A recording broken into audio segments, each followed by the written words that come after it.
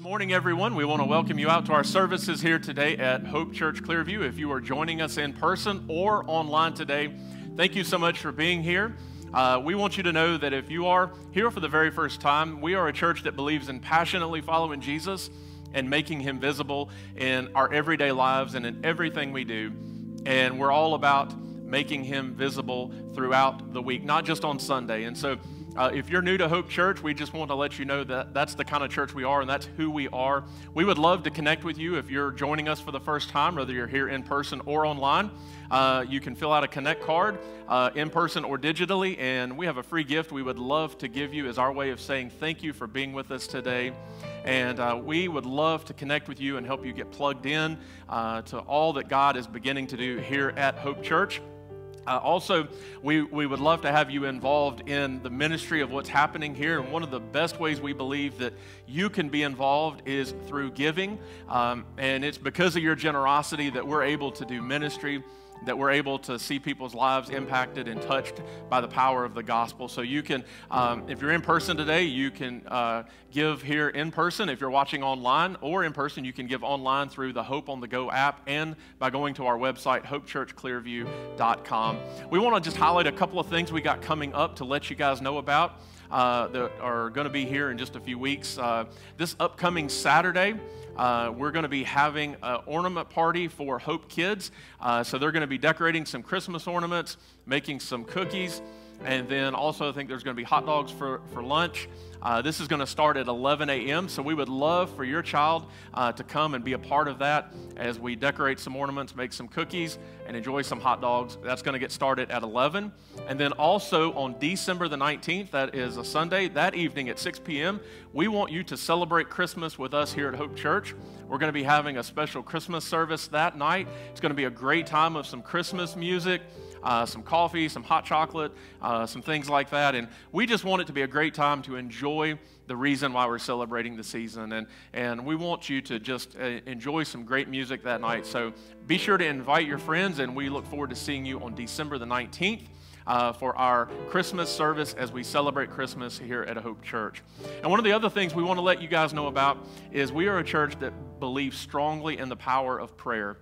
We believe that prayer is powerful, and we believe that prayer changes things. And so as we open our service today, we want to pray and invite the Holy Spirit in as we worship together today. But we also want to highlight a few requests that were sent in this week and that were mentioned from our church family that are needs. We want to pray for Linda's sister. She's in the hospital with some diabetic-related issues. We want to pray for her physical needs. Also for Miss Pat Leftwich, we want to pray for her. She had messaged me and said that she had fallen this week, so we want to pray for her. And then one other request I would like for us as a church to pray over is a gentleman by the name of Sam Hardy. He and I went to church together when I first came to faith in Christ as a teenager. He's probably about my age. He's in his mid-40s. They just found a mass on one side of his brain, and they found out it's a tumor and it's cancerous. It's an aggressive form of brain cancer. He's going to be undergoing surgery tomorrow at noon. And so I want us to pray over him. And then one final thing I want us to pray over today is Hope Church Tabor City. They are having a soft launch in Tabor City, North Carolina. And this is a big deal because for the Southern Baptists of North Carolina, this is their first church launch since COVID. And so this is a huge thing for the state of North Carolina and for our Hope Church family. So I would like to invite you to stand today as we prepare to worship, and let's pray and invite God into our service today and over these requests. Heavenly Father, God, thank you so much for the fact you are a God that desires for us to come before you and to bring our cares and our worries and our doubts and our fears. And God, we pray over the request mentioned for Linda's sister, for Miss Pat. We pray for them physically, that you would touch them and help them and bring healing to them. And we pray over Sam Hardy, God, as he's preparing for surgery tomorrow at 12. And we pray for his family. God, we just pray that you would guide the doctors and that you, God, would bring healing to his body, and that, God, you would eradicate the cancer that they have found. God, we pray over Hope Church Tabor City today as they have a soft launch. And God, we are so thankful for how you are at work within our Hope Church family of churches. And God, all that is happening, we just pray today for them that you would meet with them, and God, that you would do great things among them. And as we worship together today here at Hope Clearview, God, I pray that you would do amazing things in our hearts and our lives. God, that we would leave this place in a different way than we came in. God, that you would work just to make us more like Jesus. And that when we leave this place today, Father, our lives would reflect a little bit more of Jesus in our lives. God, may our worship today be pleasing to you through the singing, the giving, the preaching of your word. And we thank you and praise you. In Jesus' name, amen. Let's all worship together.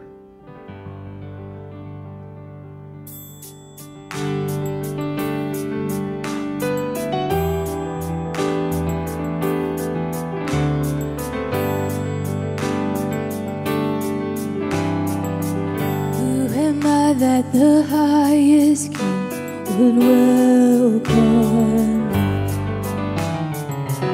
I was lost, but he brought me in. Oh, his love for me. Oh, his love for me. Who the sun sets free, oh, is free indeed. I'm a child.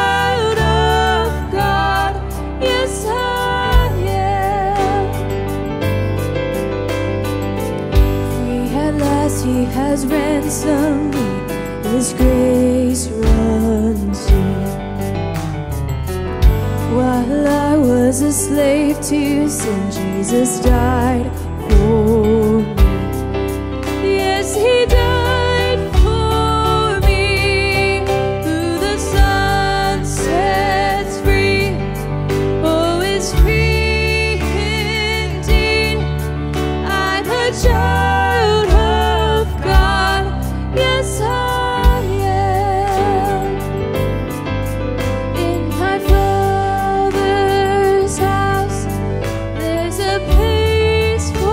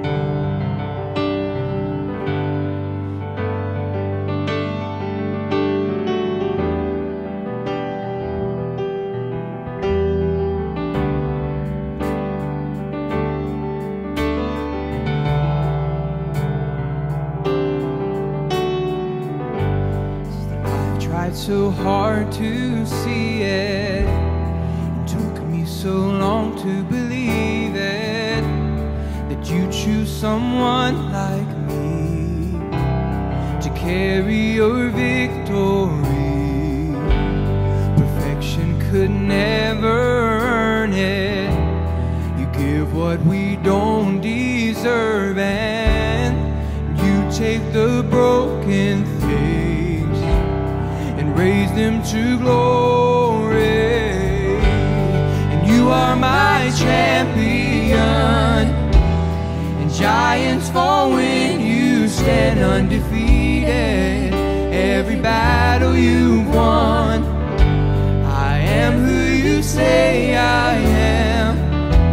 You crown me with confidence. I am seated in the heavenly place, undefeated, with the one who has conquered it all.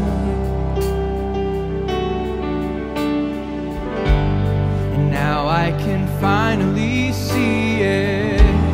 You're teaching me how to receive it. So let all the striving cease, and this is my victory.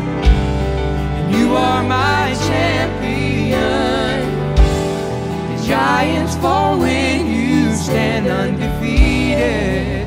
Every battle you won, I am who you say I am. Crown me with confidence. I am seated in the heavenly place, undefeated, with the one who has conquered it all.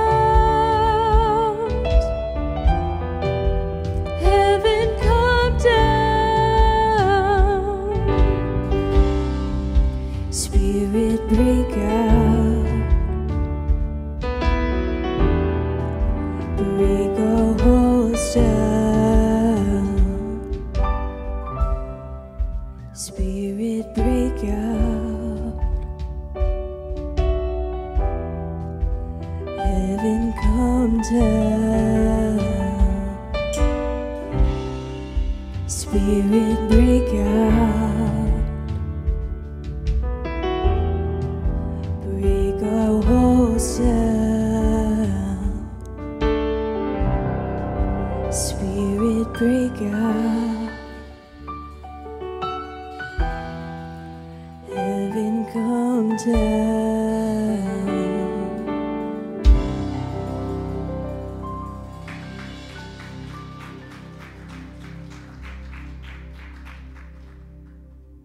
Christmas is familiar to all of us. The sights, sounds, smells, the beloved traditions, they've all shaped our perspective on this most loved holiday. This is the time of year when people spend more time with family, take more time to decorate, feel more nostalgic, act more sentimental. This is the time of year when people think more about the needs of others and actually give more to help meet those needs. But shouldn't our perspective on the celebration of Jesus' birth be shaped more by God's Word and less by the culture? Shouldn't we take the time to look at Christmas through the eyes of those who appear on the pages of the Bible, those who were actually a part of the story? I think that would change our lives forever.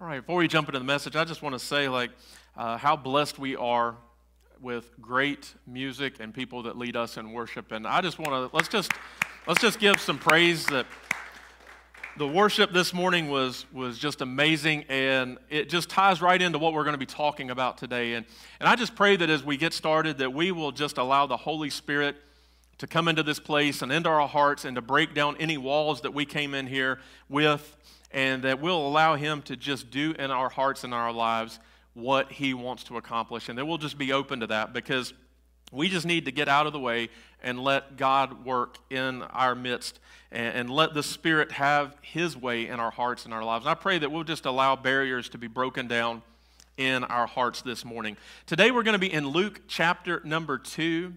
Luke chapter number 2. And we're going to be talking about this week the shepherd's perspective.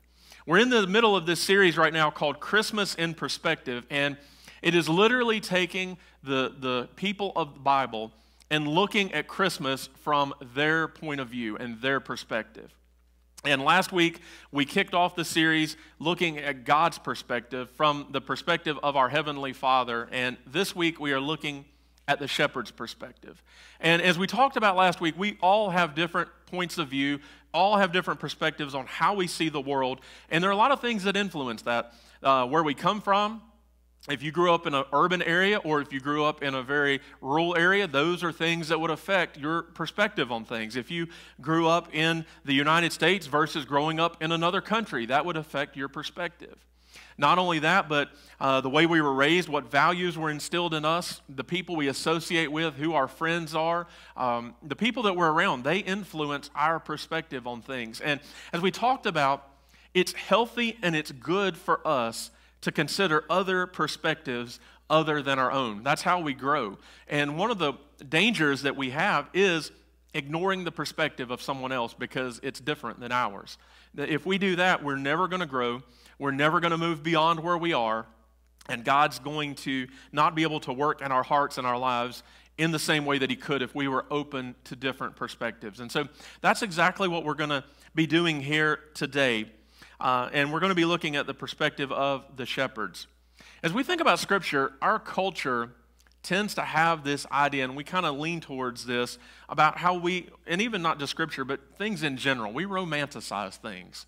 People do this all the time, brother. Maybe it's with a wedding or something like that. We have in our minds when we're getting married that how things are going to be. We have this kind of picture, I guess, of this fairy tale of how things are going to go when we're married, and sometimes it doesn't go that way.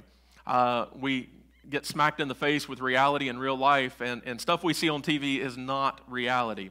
But we tend to romanticize things, whether maybe it's our wedding, maybe it's even nostalgia.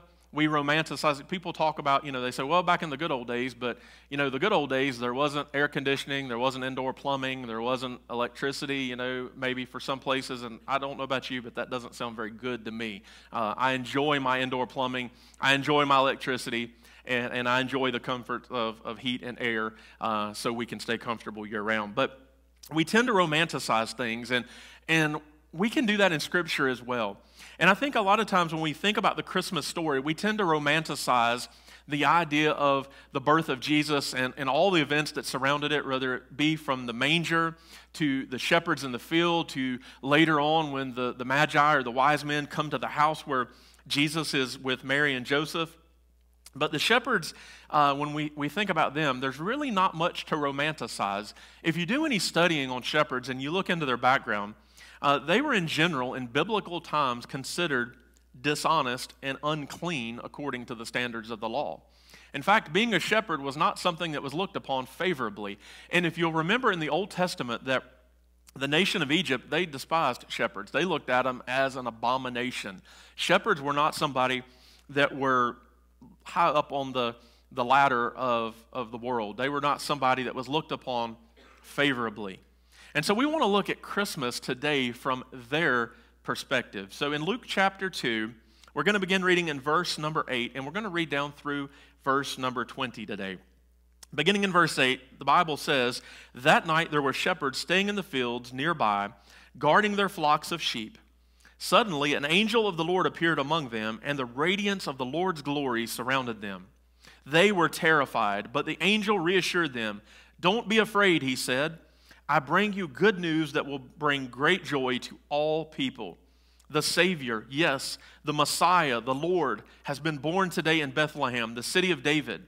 And you will recognize him by this sign. You will find a baby wrapped snugly in strips of cloth, lying in a manger.' Suddenly the angel was joined by a vast host of others, the armies of heaven, praising God and saying, 'Glory to God in highest heaven, and peace on earth to those with whom God is pleased.' When the angels had returned to heaven, the shepherds said to each other, 'Let's go to Bethlehem. Let's see this thing that has happened, at which the Lord has told us about.' They hurried to the village and found Mary and Joseph, and there was the baby lying in the manger.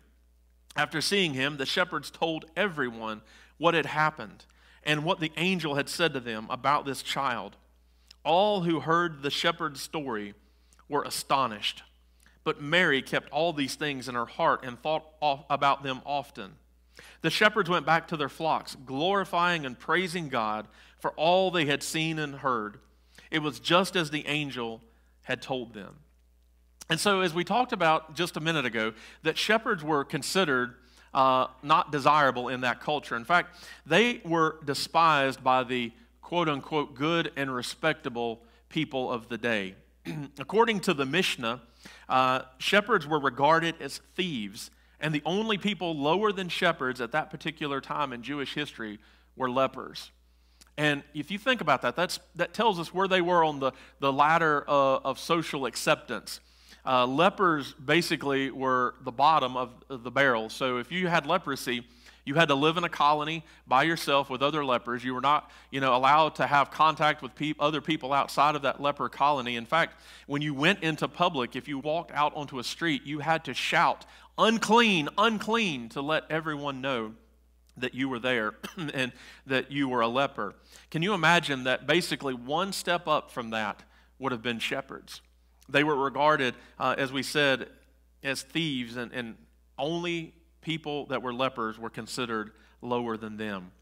Warren Wiersbe, he said in his commentary on this passage, he says, "In that day, shepherds were considered to be at the lowest rung of the social ladder. Their work not only kept them away from the temple and the synagogue, but it made them ceremonially unclean.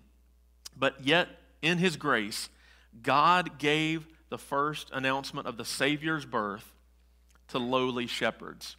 And so the fact that the message came to shepherds first and not to the high and mighty reminds you and I that God comes to the needy. God comes to those who are poor in spirit. We talked about that back in our last series, Kingdom Living, that it says that blessed are the poor in spirit, for theirs shall be the kingdom of heaven. That God comes to those who are needy. and poor in spirit. See, the shepherds, they represent the outcasts and the sinners from whom Jesus came. They were to be the first recipients of this good news. I love what author Philip Yancey, he says about this. He says, "Yet as I read the birth stories about Jesus," he says, "I cannot help but conclude that though the world may be tilted toward the rich and powerful, God is tilted toward the underdog." And that's exactly what we find when we see the story of the shepherds and we think about Christmas from their perspective, is that God is not so much tilted towards those that are high and mighty or the rich and the powerful, but God is tilted towards those who are broken, those who are in darkness, those who are in sin, those who are needy, those who are poor in spirit. Those are the ones that God is tilted towards. James chapter 2 verse 5 says, "Listen to me, dear brothers and sisters. Hasn't God chosen the poor in this world to be rich in faith?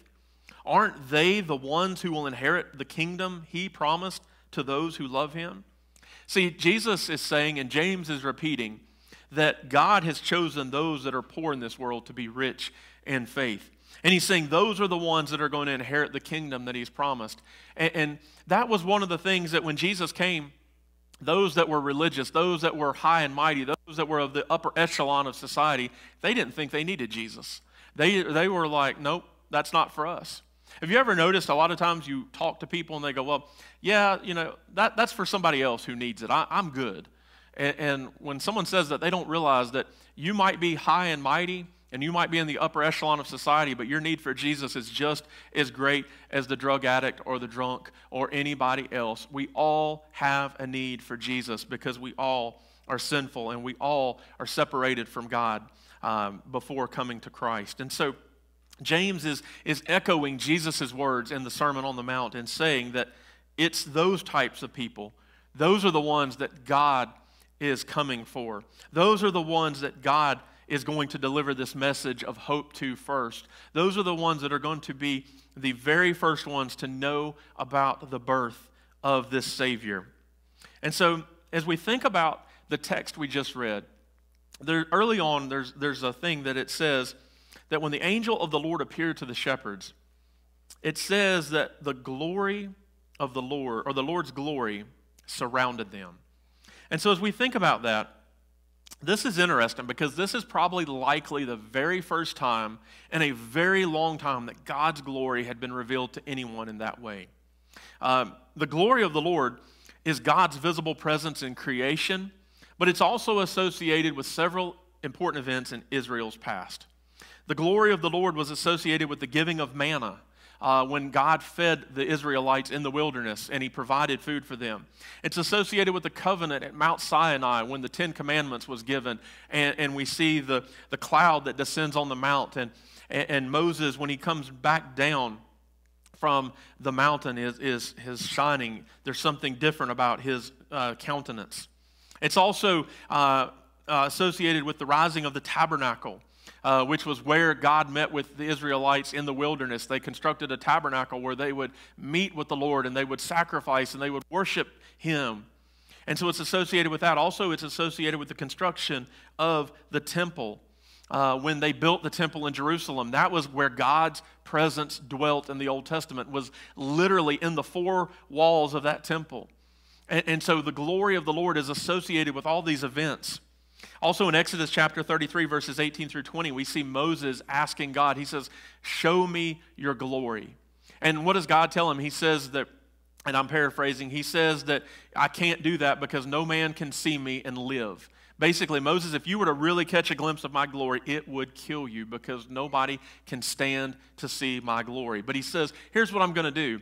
I'm going to pass by and I'm going to hide you in this rock. And when I pass by, I'm going to uncover so you can see my hind parts, basically the backside as I pass on. And he got just a glimpse of God's glory. And it says that when he saw that, he had to put a veil over his face because it was so bright and the children of Israel could not look on him. And so we see that the glory of the Lord, it manifested itself in different ways. But in Ezekiel chapter 10, we also see one of the saddest stories in all of Scripture and that is when the glory of the Lord departs from the temple in Jerusalem. They are about ready to be led into captivity. The Babylonians are coming, and they're getting ready to be conquered. And we see, as we read through chapter 10, that the Shekinah glory of God, the glory of the Lord hovers in the temple, and then it begins to rest on the cherubims, and then we see it hover above the temple, and then before long, it has already departed out of the temple, and the glory of the Lord is gone. And yet, we read in this passage that the radiance of God's glory has shone on the shepherds in this moment to announce the birth of the Savior, the birth of the Messiah. And so I want to take what time we have here today, and I want to give you 3 things about Christmas from the shepherd's perspective as we think about the passage that we just read. Number 1, notice that, notice that we see God met the shepherds where they were. God met them where they were. The shepherds were watching their sheep through night, but while they were watching the sheep, guess what? God was watching the shepherds. God knew exactly where they were. He knew everything that was going on. God knew exactly where they were in their cultural insignificance, in their social stigma. He knew where they were in their lack of education, their lack of refinement. None of those things prevented or discouraged God from giving them a visual display of His glory. He knew exactly where they were. He knew exactly who they were. None of that kept God or discouraged Him from displaying His glory to the shepherds. See, society may have considered them cast-offs, but we find that shepherds have a special place in God's redemptive story. They have a special place, I believe, in the pages of Scripture as we see God's heart. Think about Moses. Moses was raised in all the luxuries of Egypt. Moses grew up with all the finer things of life. But yet as he gets older, he chooses to leave all that and identify with his people, the Hebrews. And after he kills one of the Egyptians, he flees into the wilderness, into the desert. And what does Moses do? He becomes a shepherd. And for the next 40 years, Moses is shepherding flocks in the backside of the desert. And God is using that time as a shepherd to prepare him for what he's going to do later to deliver the children of Israel. What about David?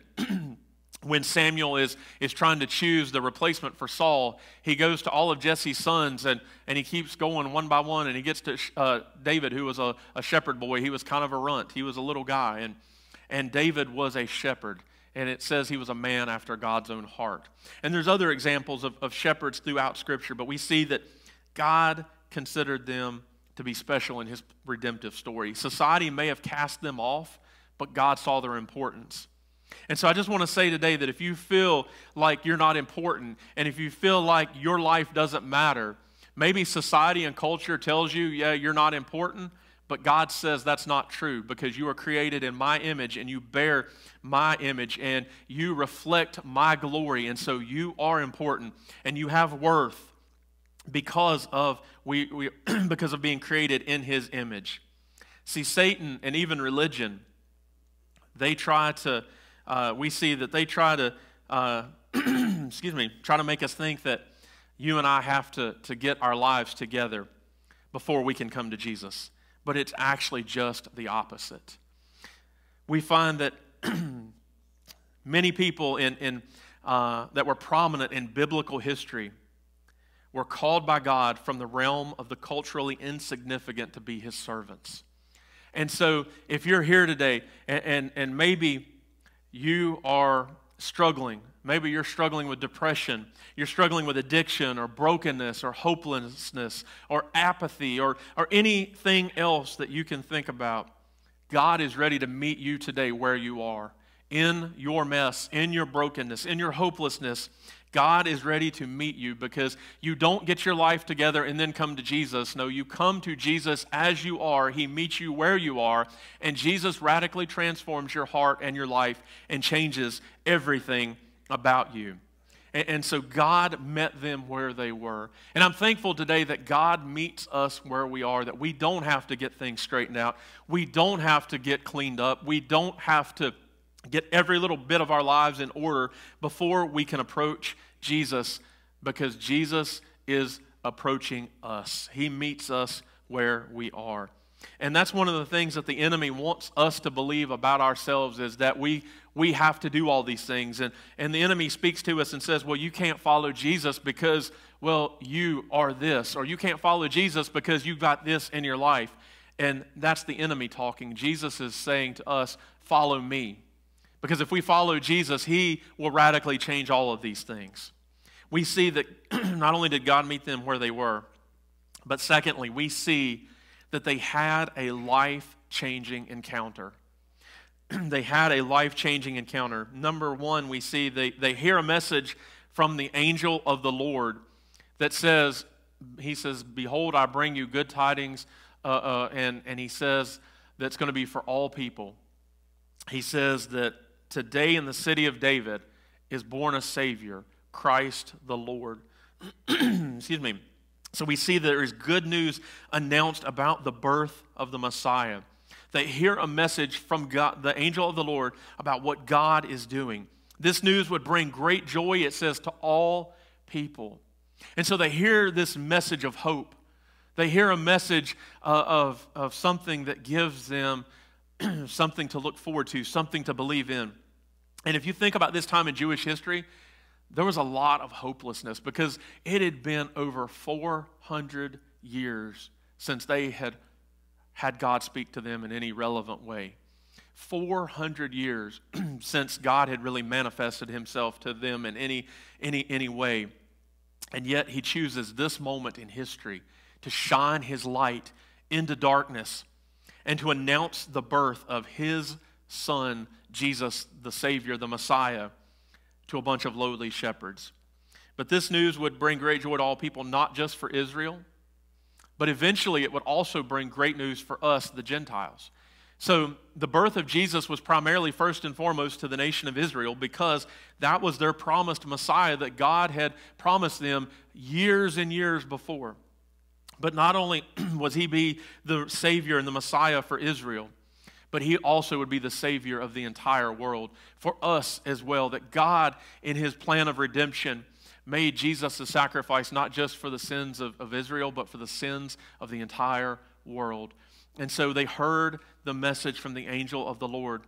Think back to if you're a follower of Jesus, the first time when you heard the message of the gospel, the message of hope, that even though we are separated from God, that we are far from God because of our sin, because of the rebellion that is in our hearts that we inherited from Adam and Eve. But despite all of those things, that the good news is God sent his son, born of a virgin, under the law, at the right time to redeem us, to fulfill the law that we could not keep, to take our place on the cross.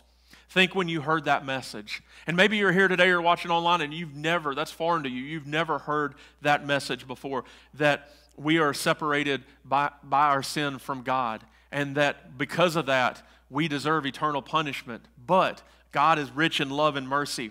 And because of God's great love for us, that he did send Jesus. Maybe that's the first time you're hearing about that. But if it is, we see that this is a message that is good news, because without the birth, the life, the death, the resurrection of Jesus, we would be hopeless. We would be lost in our sins today. But not only did they hear a message from the angel of the Lord, we see, secondly, they experienced the reality of the message. They experienced the reality of the message. The shepherds had a personal encounter with Jesus himself. In fact, when they hear the message from the angel of the Lord, and after the heavenly choir of angels appears and they hear all of this worship, and the angels leave, the shepherds decide, we're going to go to Bethlehem and we're going to see this thing for ourselves. And so they arrive and they see the baby in a manger. And they see Mary and Joseph, and they see all the animals that are around them. And they have a personal encounter with Jesus himself. See, it's one thing for you and I to hear about Jesus, but it is a completely different thing for us to experience the reality of who Jesus is. And what I'm afraid happens in church world, especially in America, we hear a lot about who Jesus is, and we hear a lot about Jesus, but I'm afraid there are a lot of us that don't know Jesus, that we have never truly experienced him. And what I mean by that is, so for instance, I love the Pittsburgh Steelers. They're my favorite football team in the NFL, but particularly I love the Pittsburgh Steelers from the 1970s. Terry Bradshaw is like my favorite quarterback of all time, and anybody who's probably younger than me has no clue who I'm talking about. But Terry Bradshaw, Franco Harris, Lynn Swann, John Stallworth, I can name a bunch of names, and I can tell you all these things about them. I love professional wrestling. That's one of I love watching that. I can tell you all these things about my favorite wrestlers that I love watching, provide entertainment. But the thing is, I know about them, but I don't know them personally. If I were to walk up to them, I don't know anything about their lives as far as who they really are as a person. I don't know them. And it's a completely different thing to just hear about Jesus than it is to know who he is and experience the reality of who he is. I'm afraid many people in church world in America, what happens for so many people is we hear about Jesus, we pray a prayer because we don't want to go to hell, and we think we're okay. And that's not what Jesus calls us to. That's not what following Jesus is. Following Jesus means that we surrender ourselves and we lay ourselves out in front of Jesus and say, I am yours. And we lay our lives down and we surrender our lives to him, and we repent of our sin and we turn from the direction we were going and we go in a new direction. And it's all about following him for the rest of our lives and making our lives look like him. And it's not we come to Jesus because we don't want to go to hell. We come to Jesus because of who he is and what he has done for us. I don't know about you, but I have a hard time not placing my faith and trust in Jesus when I hear about what he did for me. And when I think about who I am, and I think about the reality of how broken I am and how messed up I am, and despite all of that, despite the fact that I could have cared less about God in my life for 15 years that I lived selfishly for me, but in spite of all of that, Jesus came and gave his life for me. How can I not respond favorably to someone who would do that for me? How can we not respond favorably for the one who would say to the Father, to the very ones who were nailing him to the cross and cursing him and mocking him and spitting on him, Father, forgive them, for they know not what they do. How can we not give our lives to someone who would demonstrate a love like that? But we see that they experienced the reality of this message. And it's totally a different thing to just hear and to experience. But let me give you the third thing. Number 3, we see that not only did did God meet them where they were, not only did they have a life-changing encounter, but then number 3, we see they celebrated and made known that life-changing encounter. They celebrated and made known that life-changing encounter. Guess what? They told others about all they had seen and experienced. Our text tells us, it says that they went away from Bethlehem and they told everyone what they had seen and heard. Everything that they'd experienced. And in fact, it says that the others, when they heard, they were astonished at all the shepherds had told them. Meaning that it was just unbelievable. It was like one of those, when you're astonished at something, like it's like, wow, that's just mind-blowing. I can't believe that that's reality. But they told others about all they had seen and experienced. But then also there's something else that we see. They went back to their flocks. At the end of our text, it says that the shepherds went back to their flocks, glorifying and praising God for all they had heard and seen. It was just as the angel had told them. And I think this is an important point for us to understand from their perspective. See, often in our Christian culture today, we do the exact opposite. And what I mean by that is, what we do in our Christian culture today is we do the exact opposite. When a person has a life-changing encounter with Jesus, when Jesus radically alters and changes their lives, what we are so quick to do in the American church is, especially in years gone by, we were so quick to tell them, okay, that's great, you're a follower of Jesus now, so you need to hang out with Christians all the time. Those people you were friends with before, you need to be careful hanging around them because they may corrupt you. And well, you need to distance yourself from them because what they're doing is not right, and it doesn't align with Scripture. And so you shouldn't really have anything to do with those people. We encourage them to keep their distance from unbelievers. That's what we've done throughout the years in American Christianity. But we find that this is completely the opposite of what we find in Scripture. That is not what Scripture teaches. In fact, we find in Scripture that every time someone has a life-altering, life-changing encounter with Jesus, they go back to their friends and their family. They go back to their life that they were living, and guess what they do? They tell others about their encounter with Jesus. They invite others to meet Jesus. They invite others to experience Jesus.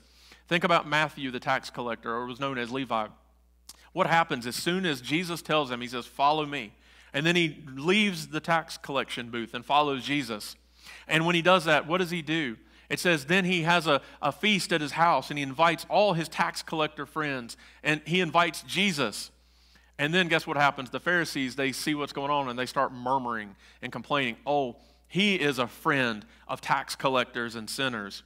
And they start using that as an insult to Jesus. Oh, he's associating with them. In fact, we see that not only does another tax collector, Zacchaeus, he gets up in a tree to see Jesus, and Jesus tells him, Zacchaeus, I'm coming to your house today. So he has Jesus in his house, and then Jesus is in the house of someone else, and Simon the Pharisee, and there's a woman there that's anointing his feet and literally using her hair and washing his feet with her tears and using her hair to wash his feet. And that Pharisee goes in himself, says, well, if this man were truly a prophet, he would know what kind of woman she is. And it's kind of like he's saying, you know, Jesus, if you really were the Son of God, you wouldn't have anything to do with those types of people. And we find that's exactly the opposite of what Scripture teaches. Scripture teaches that when someone came to faith in Jesus, guess what they did? They went back home to their friends and their family. They didn't avoid them. They were like, hey, you got to come meet this guy that I met. You got to meet this man who told me everything, the Samaritan woman at the well. Meet the man who told me everything that I had done, all that I had done. He is the Messiah. And so we find that that's completely the opposite of what we find in Scripture. And so I want you to know today that as we think about they celebrated and made known this life-changing encounter, God has sovereignly placed you where you live. God has sovereignly placed you in the family that you are in. He has sovereignly placed you where you work. He sovereignly placed you with the acquaintances you have. And He has done that intentionally for you to make Him known and to be a light for Him. See, here's the thing. As Christians, we shouldn't keep our distance from unbelievers. We should be investing our lives into forming relationships with unbelievers and building friendships with unbelievers and showing people who Jesus is.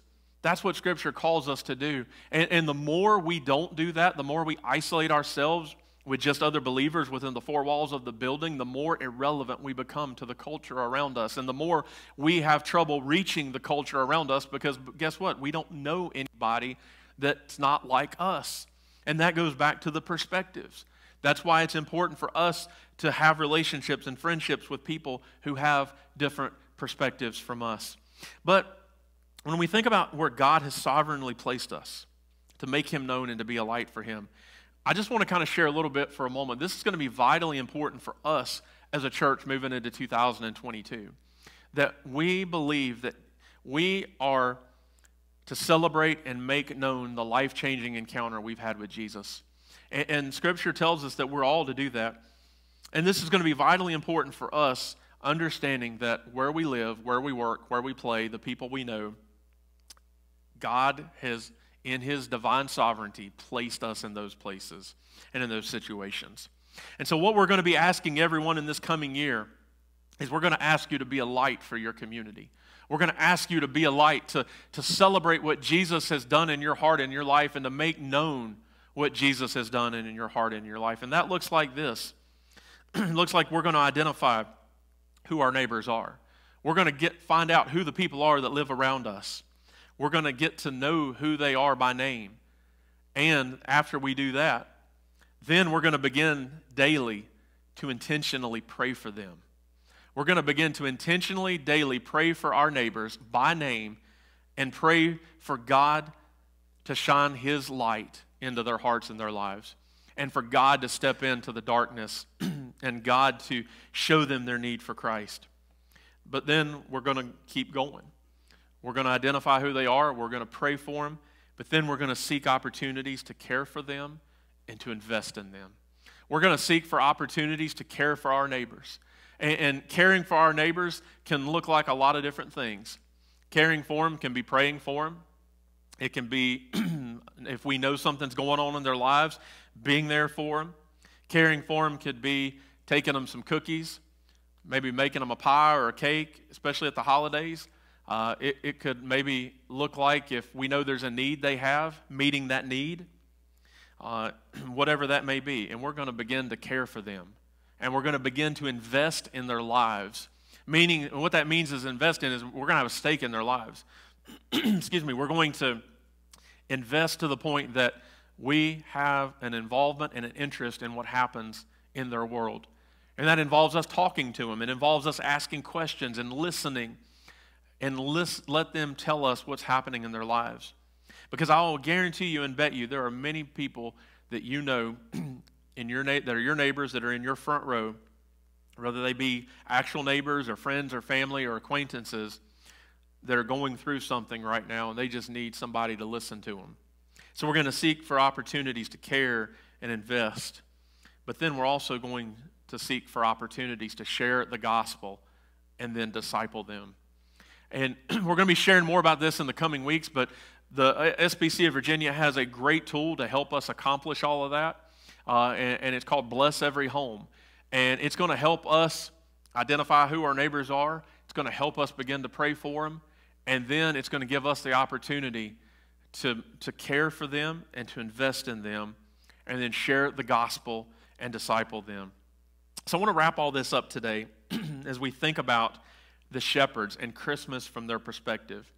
See, God was making a statement when shepherds were the first to receive the good news that a Savior had been born. God was making a statement to them, and He's making a statement to you and I right now in 21st century America. And so here's what He's trying to say. We see that on the night that Jesus was born, the glory of the Lord does not appear in the temple nearby in Jerusalem, nor does the glory of the Lord shine around the manger of the newborn Savior Jesus. But instead, we see the glory of the Lord appearing in an open field to lowly shepherds faithfully keeping watch over their sheep. So listen, I want you to get this. Heaven's glory came to earth and filled the night sky with a light for a group of shepherds who were sitting in darkness. Think about that. The glory of the Lord, heaven's glory, came to earth and filled that night sky with a light to a group of lowly shepherds that was sitting in darkness. Think about it. If you've ever been in a field out in the middle of nowhere, it is dark. And back then, they didn't have flashlights. They didn't have, all the things to illuminate like we do today. And when you're in a dark place, you go into a room and the lights are turned off, especially like if you've been in a room with light and then you go into a room where there's no light, it takes your eyes a while to adjust. And when you first walk in, you're kind of feeling things around. You don't want to walk into something and you just can't see. But these shepherds were sitting in darkness, and heaven's glory comes to earth that night to be a light for a group of shepherds who are sitting in darkness. And so here is what God is trying to communicate, and this is the statement that God is making, and it's this. And this is Christmas from the shepherd's perspective. The good news of the gospel is always for those who are dirty, living in the dark, in need of a Savior. The good news of the gospel is always for those who are dirty, living in the dark, in need of a Savior. So today, whether you're here in person or online, I don't know where you're at in life, but know this. The good news is Jesus came to this earth for people just like you and people just like me. It doesn't matter if you're the drug addict, you're the drunk. It doesn't matter if you're the CEO. It doesn't matter if you're the president. It doesn't matter if you fall somewhere in between on that spectrum and you're just an average Joe living a life of obscurity. Jesus came to this world for people who are broken, for people who are hurting, for people whose lives are jacked up and a mess. Those are the people that Jesus came, because guess what? That's all of us. We all have junk in our lives that is a mess. We all have brokenness in our lives. We all have areas of hopelessness in our lives, and we all have areas of apathy in our lives. And Jesus was born into the world for people just like us, living in the dark in need of a Savior. And so today, whether you are a follower of Jesus, or maybe you've never become a follower, you're not a follower of Jesus and you've never had a personal relationship with Him, I just want you to know today that Jesus came to this world for you. If we're followers of Jesus, He came for us. And we look back and we celebrate and we rejoice in the fact that He did come for us. If you're here today or watching online and you're not a follower of Christ, the good news is it doesn't matter what you've done in your past. It doesn't matter even what is in your present, because Jesus came for you. And He doesn't see your past. He doesn't see the present, but He sees who you can be in Him. And we have to understand that Jesus sees our potential that we don't even see in ourselves, because He created us. And that is good news today, because we live in a world that is full of bad and depressing news. We see things all around us that are discouraging. But the encouraging news of the Christmas story is that there is hope. There is light. There is joy. There is fulfillment. There's contentment. There's all these things to be found in the person of Jesus. And He's saying today that, like He said in His word, all you who are burdened and heavy laden, He says, come to me and find rest. Take my yoke upon you, because it is light. It's easy and my burden is light. Jesus is saying that you're weary with life, come to me and I'll give you rest. And that's the good news of the gospel, is that Jesus came into this world for people just like you and people just like me. Let's all stand as we pray. Heavenly Father, God, thank you so much for the good news that the gospel is for people that are messed up, broken, jacked up, people that are far from you, people whose lives are messy. God, thank you for the fact that Jesus meets us in all of those things. God, thank you for the fact that Jesus not only meets us there, but He doesn't leave us there. He meets us in our mess. He redeems our brokenness, and He redeems all of those things. And for our sin, He gives us His righteousness.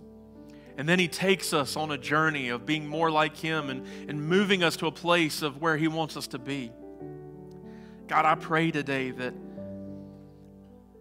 if there be someone here in this place, or there be someone online hearing this message today, God, and they're not a follower of Jesus, God, I pray that you would show them their need for Christ today, that you would open their hearts and their eyes and their minds to the reality that even though they've messed up, even though that they've got sin in their life, and even though they're in a mess, God, open their eyes, their hearts, and their minds to the truth that you will redeem all those things.